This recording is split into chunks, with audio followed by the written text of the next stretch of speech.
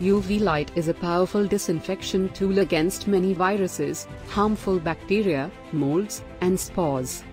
This solution is one of the most effective and safest in sanitizing the COVID-19 coronavirus, since it does not require any contact with the surface or the object. But, how does UV light eliminates microbes? And how does it compare to traditional liquid-based cleaning or sanitation? The UVC range, which covers wavelengths ranging from 200 nanometers and 280 nanometers, is capable of eliminating viruses, bacteria, mold, and spores including COVID-19 coronavirus.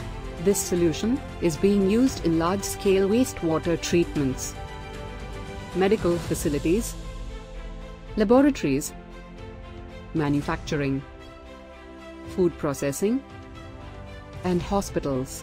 How does it work? During the disinfection process, the UVC light targets the DNA of the microbe. The exposure to the light causes thymine dimers to form in the DNA. As more thymine dimers are formed, damage starts to accumulate inside the DNA. Bumps also appear in the DNA as a result of the dimers.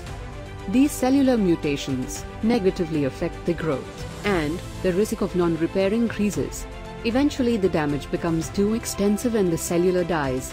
DNA replication is stopped, which reduces infection or the spread rate of the virus. UVC lights and the viruses.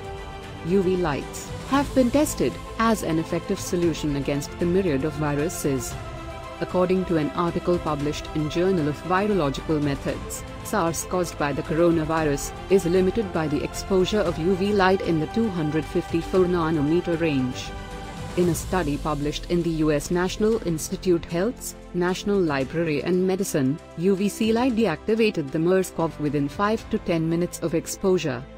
When it comes to the latest outbreak of the COVID-19, UV light has been confirmed to be effective in eliminating the virus by Wan Lian, an environmental scientist, and Dr. Lena Sirik, Associate Professor at University College of London.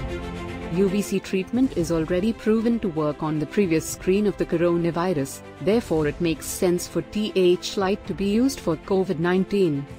Unlike cleaning agents, no contact with the surface or devices required when sanitizing with UVC light. There is no downtime after the sterilization.